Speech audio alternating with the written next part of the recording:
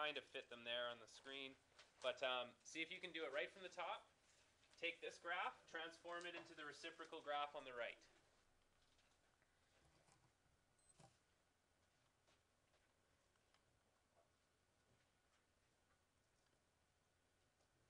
Okay, so I'll try to catch up to you. Find my asymptote here, where the x-intercept is located. And if I was to draw that vertical line at y equals -1, and another one at y equals 1, then I can see my invariant points also. So there's one here, and one here. Now, the easiest way to pick out the minimums, maximums, and important stuff is whatever you haven't used yet that you normally would use. So I would say these 4 points are pretty important if I was to do any other transformation. And they are at the value, here it's at -4. So where should I expect to find it in the reciprocal? Not everybody at once, slow down. Just one hand at a time. Go for it, Danny. Yeah, -1/4. So it's going to be at -1/4 here, and then the other one, which is at 8, is going to be at -1/4. And I can also do it on this side at +1/4 and +1/4. Oops, one more over.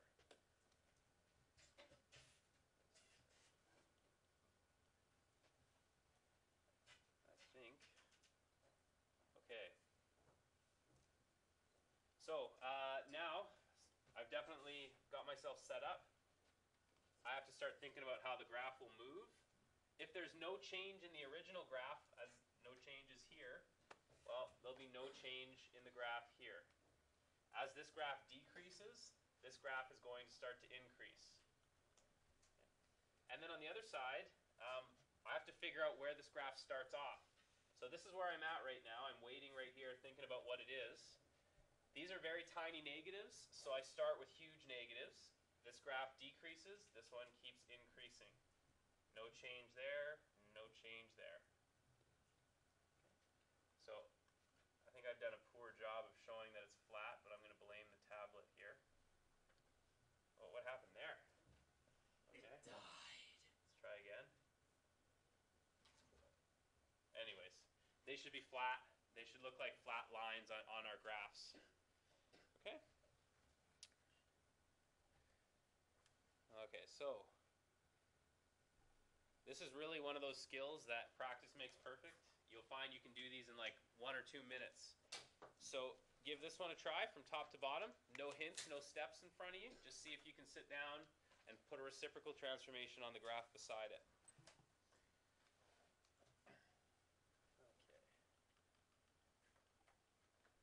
So the x-intercept here becomes my asymptote, my invariant points where the graph equals 1 and -1, and any key points. So I'm going to include these two as my key points just to tell me where the graph is sort of headed. So at -3, I'll be at -1/3. At +6, I'll be 1/6. So in this picture, the graph is always increasing, so I know that this is going to be decreasing. And to figure out where I'm at, this is where the asymptote is, where the graph's been to now. I'm thinking about what these are. These are very, very small positives, so they will be very large positives when I start the graph again. And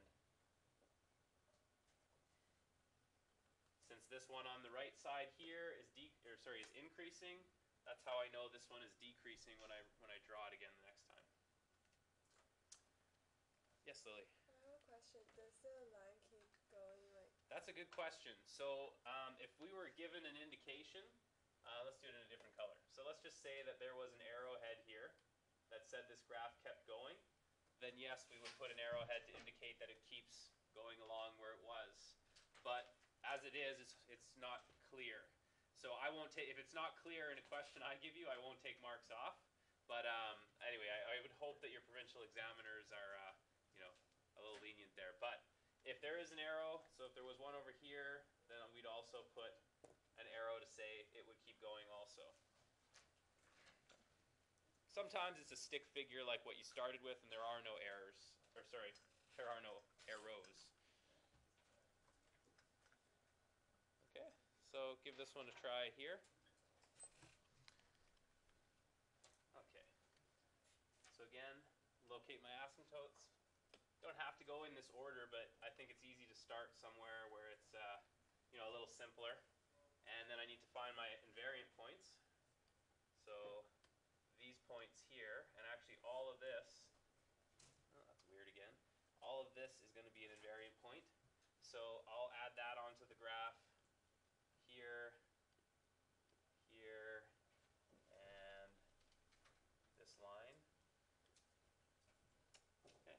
Now if we were to look for key features, these would be the ones I'd be interested in that aren't already on the graph. Those 2 points aren't on the graph yet, but I think we'd probably all agree they have some significance to what's happening to the graph. So if this one's at +3, I should find it down here at 1/3. And this one's at -3, so it should be -1/3 where it gets started. Okay. And from here, the graph increases, so I should see it decreasing. Very, very small negatives become very large negatives. Then at this side here, very small positives become very large positives. And as I move along, that graph is increasing still, so this one decreases. Then it switches at this point here, the graph starts to decrease, so the reciprocal starts to increase. And that should be my final graph there in red. Okay, so the last one, there it is. I'll let you get started.